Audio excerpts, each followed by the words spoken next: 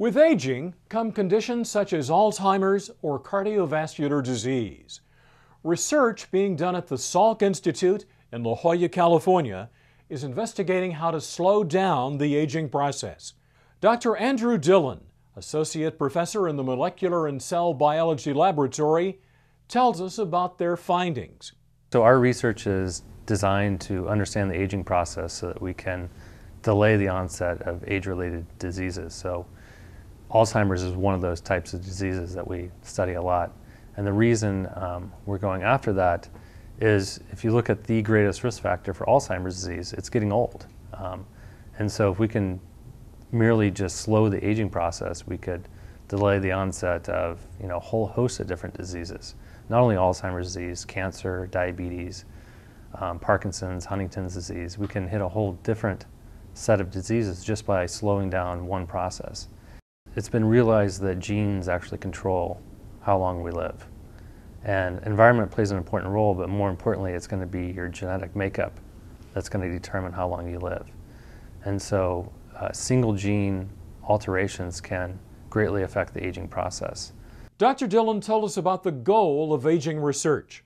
By discovering the genes that control the aging process, that now gives us a target to shoot at to make drugs to go after those particular genes. And so the idea here is we'd make a small molecule or a drug that would actually hit those genes to change the aging process. And the goal here is, we have to be very cautious here. The goal here is not to make people live to be 250 years old. The goal here is someone that's 60 years old that may be predisposed to have Alzheimer's disease to actually be able to live to be 80, 85 years old without the disease and have a normal lifespan. So it's not to make people actually live longer, it's actually to make people live healthier longer. That's the ultimate goal that we're going after.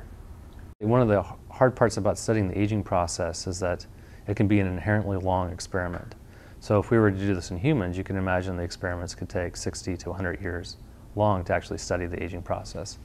And so because what has been discovered in lower organisms, such as worms and flies and mice, is that the genetic makeup of those organisms are so incredibly similar to what's actually found in humans, is that we can study the aging processes in those animals because they live on the order of weeks to months to just a few years, so we can actually do experiments to study the aging process. So where we're at right now is that we know of genes and gene networks and drugs that can change the aging process of worms and flies and mice, and now we're at the stage now where, can we actually go forward and actually test these in humans? Dr. Dillin tells us there has been success so far in this research.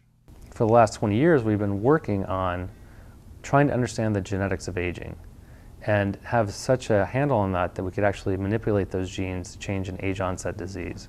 And that's what this work is shown to do, is that in a mouse that has Alzheimer's disease, if we go and change its genetic makeup to change its aging process, these animals are now free of Alzheimer's disease. They actually don't get it until all the control animals have actually died.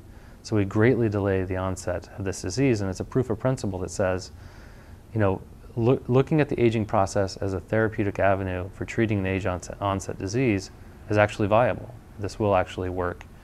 We are definitely in the 5 to 10 year range where we're going to start seeing drugs that we're going after the aging process are going to be beneficial for age-related diseases. I think we're getting closer. We're in the 5 to 10 year period that this will be the first announcement that this is actually going to be an avenue of research to go forward.